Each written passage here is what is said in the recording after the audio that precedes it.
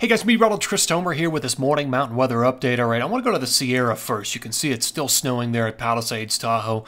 Picked up about 8 inches in the last 24 hours. You've got another surge of snow coming overnight tonight into the morning hours tomorrow.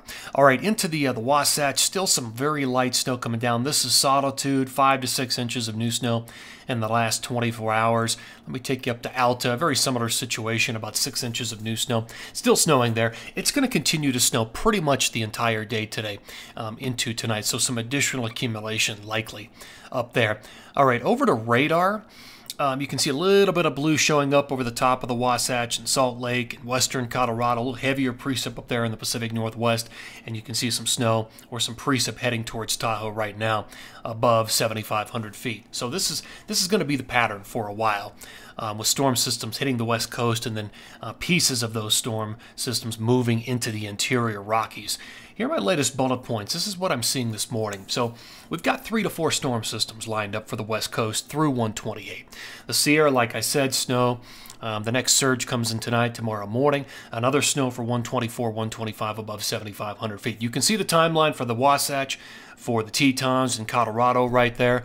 In the northeast, you've got snow coming, afternoon 123 and probably into 124. And then it may turn over to a mix of rain or rain-snow 125 and 126. All right, let me take you back. I want to show you water vapor satellite imagery this morning.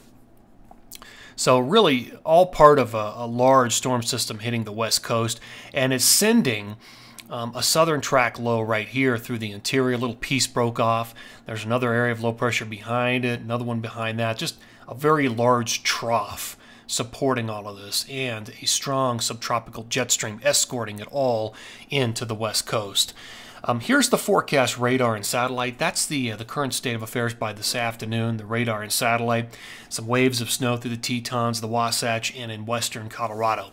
Moving ahead, here's tomorrow morning. Still some light snow through the interior. Next storm system moves into the Sierra.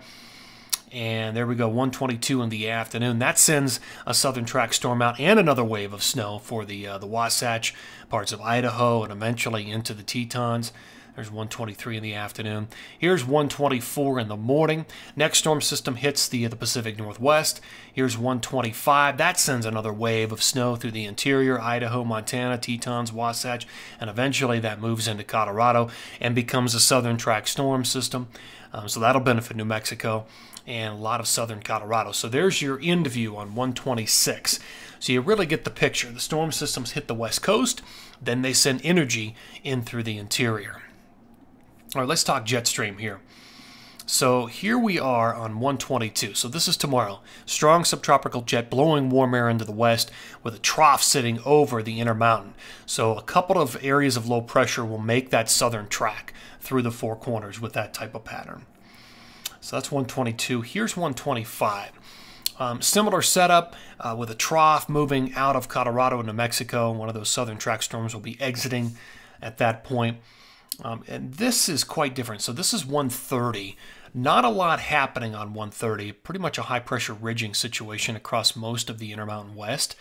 But a strong subtropical jet is loading up across the Pacific, and that may be bringing in a storm system into the first few days, into the west coast, the first few days of February. Okay, as far as snowfall, we'll do this by time period. So the remainder of today through tomorrow, you could pick up another 6 inches in the Wasatch, maybe an inch up in the Tetons, 1 to 3, 1 to 4 through parts of Colorado, and potentially 6 to 12 above 7,500 feet in the Sierra. 123 through 125, another 6 inches in the Wasatch, a few up there in the Tetons, another 1 to 3 in Colorado, and potentially 2 to 4 in the High Sierra. Final time period, 126 through 130. A little bit of snow up there through parts of Montana, Idaho, Wyoming.